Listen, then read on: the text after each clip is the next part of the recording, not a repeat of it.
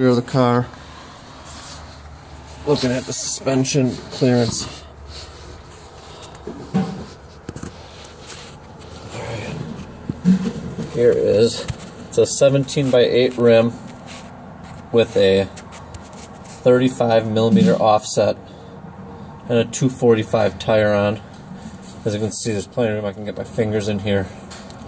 That's what I drive around daily. And this is a 15mm spacer also on the rear.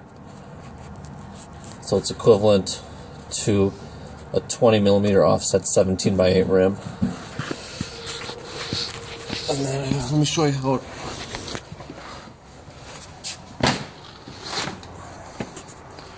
Here's the rear view. You can see it is tucked in the wheel well. Give you a view like this. You can see it's tucked in, and then I forgot to show you the front before, how well that's tucked in, but you can see the stock tire still is.